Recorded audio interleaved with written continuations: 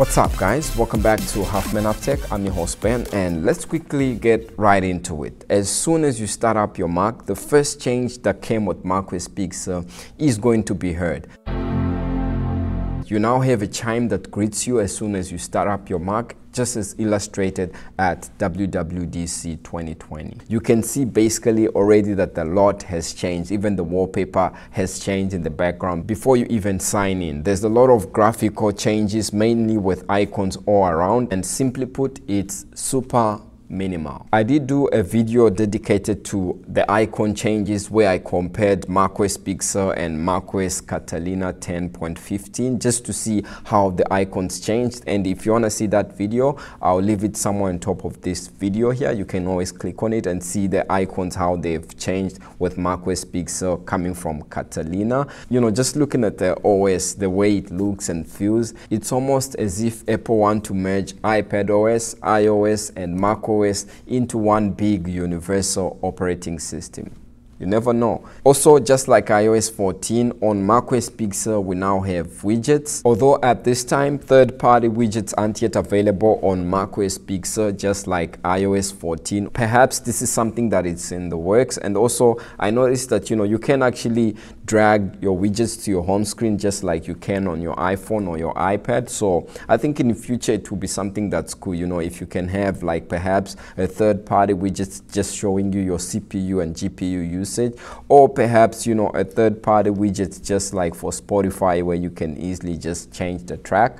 And I think that's something that's coming, but it's at this time in the works. Now, an application or software that gained big updates when it comes to Mac OS Big Sur has to do with Safari. It's probably the most updated app on Mac OS Big Sur, and the first change that we can see with Safari is basically the wallpaper, that you now have an option to change your wallpaper. And not only that, but now Safari can do privacy tracking to tell you which websites are using trackers. And also you can now translate different web pages that aren't into your language that your system is set into. So I have mine set to English, and if I'm to visit a site, let's say like a French site or a Spanish site or anything like that, I can easily translate that website into the system language that my Mac is set into, which is good and more convenient. And that's something new also that came with Mac OS Big Sur. And if you watch a lot of YouTube videos on Safari on the Mac, I'll be happy to let you know that if your Mac supports 4K video, the resolution, then you now have 4K video with Mac OS Big Sur. The resolution has been bumped up from 1080p to 4K, which is, amazing. Also, speaking of wallpapers, it's not only Safari that gained quite a number of wallpapers. The system itself, if you go into the settings, you'll notice that there's quite a number of wallpapers that came with Mac OS Big Sur. The one that I have here is the default one, and if you update your Mac to Mac OS Big Sur, this is the one that you are going to see. But as you can see, we have quite a number of wallpapers. And also, not only that, you notice that the different wallpapers that we have under this section have been grouped into even more segments, which is something good that came with Mac OS Big Sur. Now, another app that has been updated significantly with Mac OS Big Sur has to do with the Messages app. So if you use Messages on the Mac, which is something that I don't usually do, it's been updated. You can now pin conversations or even create groups and pin them on the top of the chat. And not only that, but with Mac OS Big Sur, you can actually mention people in groups. So let's say, for example, someone has a group chat, and groups get a lot of notifications, so you can sort of silence the group. But the moment a person in the group mentions your name, you get a notification just letting you know that your name has been mentioned, which it's almost like Twitter. So it's something good, and Messages received a ton of new updates,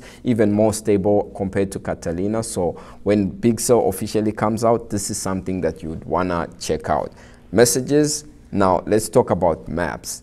With Maps, Mac OS Big Sur has been updated. I wouldn't say at this time it's at Google Maps level, but it's more significant compared to what we had previously. And a couple of notable features that we have here. We now have look around for selected cities. This is a feature that is being added with time. So bigger cities will get this feature first. I know New York Times Square at this time has this feature. Look around, just like Google Maps.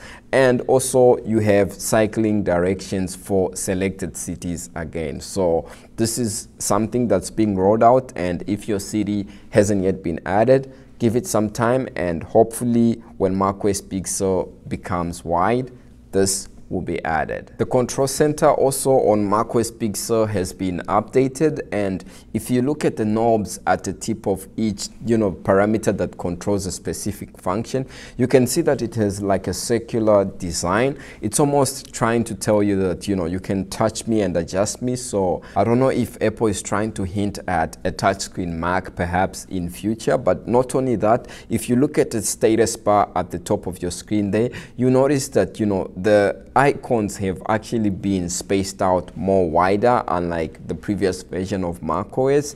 This is actually something that we've been seeing varying with the different betas of Mac OS Big Sur. So the icons went from this close, and then they went this wide, and then they went like this. So it's something that's again going up and down like this. So it still seems like Apple is trying to hint at perhaps a touchscreen Mac in future. So you never know, right? At this time though, I would say that I'm not too excited about touchscreen Macs, because the coding that is used on the Mac screen, it's like a fingerprint magnet. It's like before you even touch the screen, there's already a fingerprint. So I believe if there's going to be a touchscreen Mac, then something has to be done with the coating that they put on the Macs. So you never know. There have been quite a number of rumors, depicting a full screen MacBook with a touch screen and also a touch keypad. And also there have been rumors depicting like two iPad Pros combined together and making that ergonomic hinge that makes a Mac, and becoming like some sort of MacBook. So you never know, perhaps this is something that could happen in future. Now, within settings of the MacBook Pro, there have also been quite a number of changes that were made. You notice that perhaps the menu that used to contain dock settings has been relocated, and that used to allow you to show the Mac battery percentage,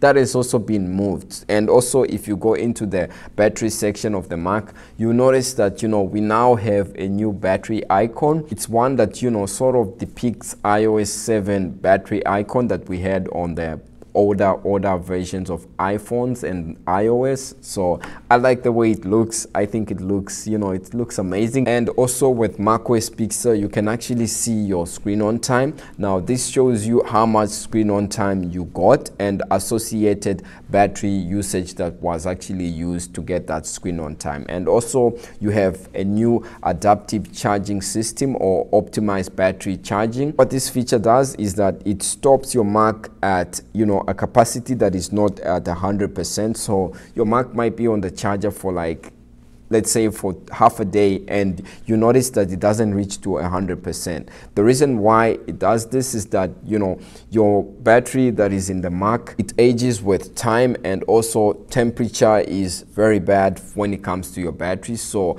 100% and 0% are actually not good percentages to keep your Mac. So it finds a higher percentage, of course, because people want a higher percentage when it comes to battery charge, but it doesn't reach all the way to 100, just to preserve and give you more battery lifespan of your MacBook. Now, when it comes to a summary or my thoughts on Mac OS Big Sur, I would say that I really like the design. This is perhaps the most UI change that we've had on macOS in a long time.